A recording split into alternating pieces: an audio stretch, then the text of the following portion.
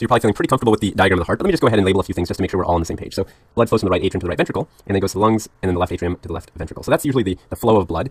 And one of the things that keeps the blood flowing in the right direction, we know, is the valves. And two of the valves, I'm actually going to name, I'll give you new names, something slightly different from what we have been referring to them by. These are the atrioventricular valves.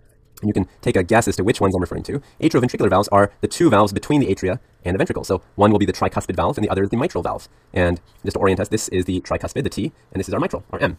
And the atrioventricular valves, these two valves, if you look at them, they're both kind of facing downwards. And one of the things that you might be wondering is, well, how is it that they aren't just flopping back and forth? And these valves in particular have a very interesting strategy, and that is that they actually are tethered. They're tethered to the walls. So they're held down here like that, and they have on the other end of those tethers a little muscle there.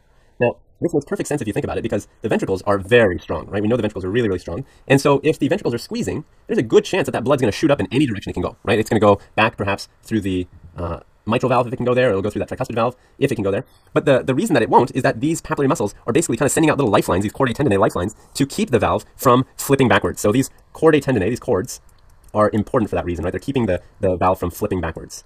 So these are all chordae tendineae, and these are all the papillary muscles. And these are particularly important, then, we can tell, for when you're trying to make sure that the ventricles don't screw up the valves. And now let's say that by accident, let's say our ventricle is just too strong, too powerful. Let's say that it broke one of these cords. Let's say it broke this one right here. And that's because our ventricle is just forcing too much blood back, and it just snapped the cord. What would happen? Well, this would basically kind of start flipping back and forth. It would flip this way and this way. And then on the next heartbeat, blood would start going the wrong direction, right? Because this valve is not able to keep that nice tight seal. And so blood would basically kind of go this way when it wasn't supposed to. And all of a sudden, our flow of blood is now going in the wrong direction. So the chordae tendineae and the papillary muscles do a really, really important job in preventing that from happening. So now let's move our attention to another area. Let's focus on this right here, which is the ventricular septum. And you can think of septum as basically a wall. Interventricular septum. And this interventricular septum, the one thing I want to point out, which is maybe fairly obvious, when you look at it, you might think, well, why did you even have to say it? That's pretty obvious. This area is really thin, and this area is really thick, by comparison, right? So the two areas are not equal in size. This is much thicker. And the reason I want to bring that up is because this first area in blue is called the membranous part, literally like a membrane, membranous. And the bottom, the red part, is the muscular part. This is the strong muscular part. So you have two different areas in that interventricular septum, the wall between the ventricles. And one of the interesting things about the membranous part in particular is that a lot of babies are born with holes in that membranous part. So when I say a lot, I don't mean the majority of babies by any means, but one of the most common defects, if there is going to be a defect, would be that you would actually have a communication between these two. So that blood can actually, again, flow from a place that it's not supposed to go, the left ventricle, into a place it shouldn't be going, the right ventricle. So blood can actually flow through those holes, and that is a problem. So that is called a VSD, and actually you might hear that term at some points. I just want to point out where that happens. VSD. And while I'm writing VSD, you can take a stab at guessing what it might stand for. Ventricular, and S is septal. Again, septal just means wall, and D is defect. So a VSD is common, most common, in that membranous part, more so than that muscular part. Now, let's move on again to one final thing I want to point out, which is I want to zoom in on the wall. So here in a gray box, I'm going to kind of highlight what's going on in this wall and how many layers there are in this wall. Let me draw out a little rectangle to correspond to that little rectangle I drew on the heart itself. So there are three layers to the heart muscle. And actually, I'm going to go through all three layers, and we'll start from the inside and work our way out. So on the inside, you have what's called the endocardium. And I'm actually going to draw the endocardium kind of all the way around here. It goes all the way around the valve. So now you already learned that the valves now have endocardium. It goes around the ventricle, and as I showed you in the beginning, also around the atrium, and it goes all the way up and covers both the right and left side. The endocardium is very, very similar in many ways to the inner lining of the blood vessels, actually. So it's a really thin layer. It's not a very thick layer. And it's the layer that all the red blood cells are kind of bumping up against. So when the red blood cells are entering the chambers of the heart, the part that they're going to see is going to be the endocardium. So this is what it looks like. And this is that green layer all the way around that I've drawn now. So if I was to draw it kind of in a blown up version, it might look like this, right? And it's a few cell layers thick. And like I said, on the inside, you have some red blood cells bumping along. So maybe this is one red blood cell, and this is maybe another one. And they would bump into that endocardium. Now, if you go a little bit deeper to the endocardium, what do you get to next? Well, next you get to myocardium. Myocardium. That would be, let's say, the biggest chunk of our wall, and that would look something like this.